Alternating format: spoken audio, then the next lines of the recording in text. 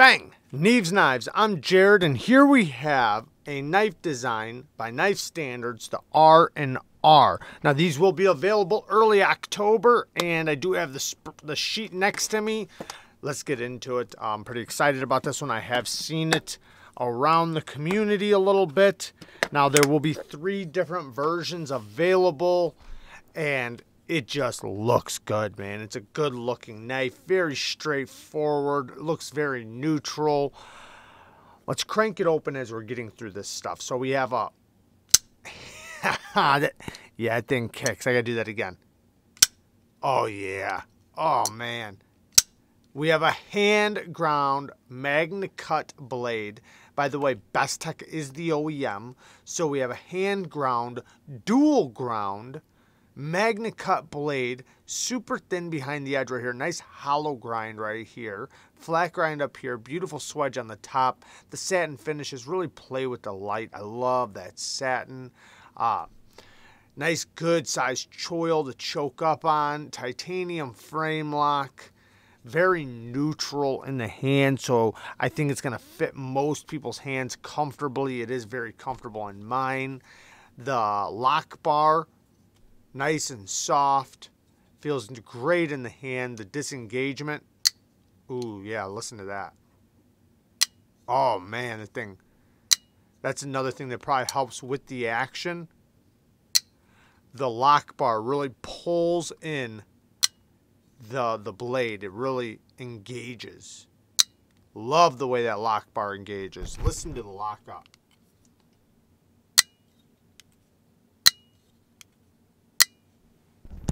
Great sound. Let's do the thumb studs again. Nice pop. Easy to deploy. The thumb studs are a little tight to the scale. Let's try the reverse flick.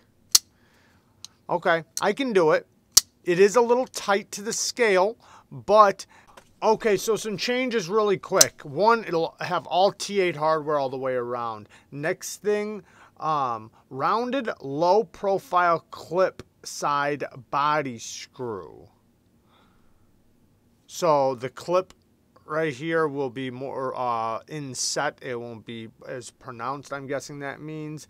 And then the max blade height will be 27 millimeters. And then slight reduction to the clip side lock bar access.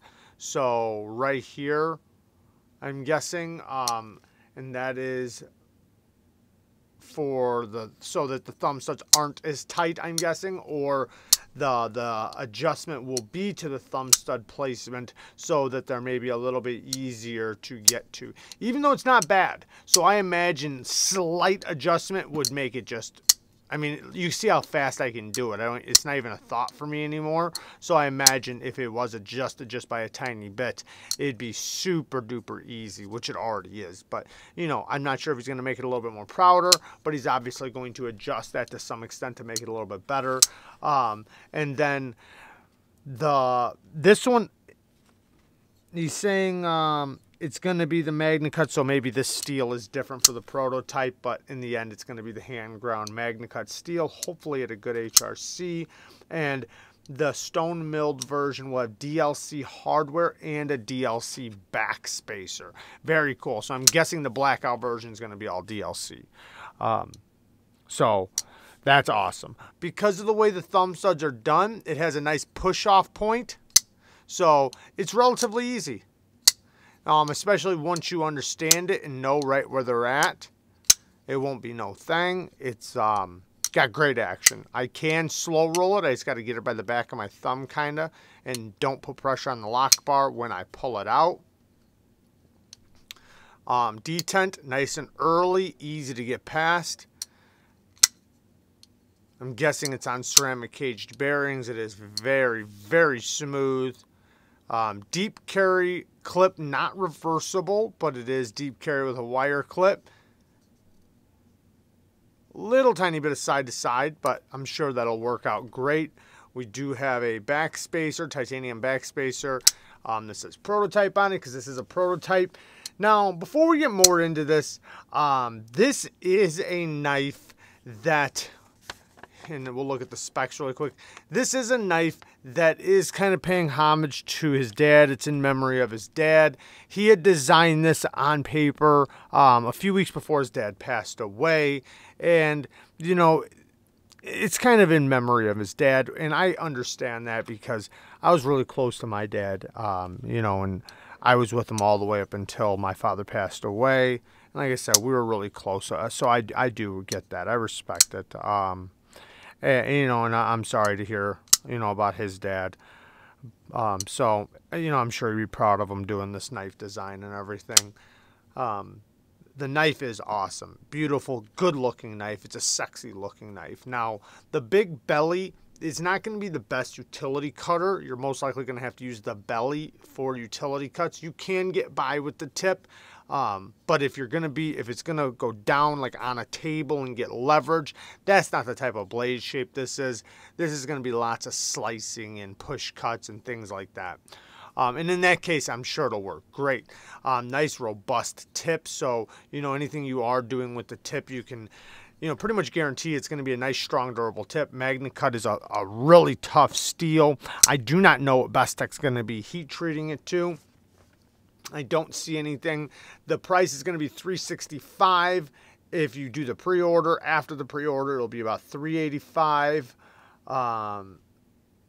Everything will be T8s in the end. Right now they're T6s, but these will be all T8s at the end. The bearings in the detent are ceramic, 5.7 ounces. It does have a lot of weight relieving on the inside. This lower part right here nestles in my hand really, really nicely, nice and comfortably. Yes, I'm separated from the blade quite a bit, but I can always close that gap up a little bit.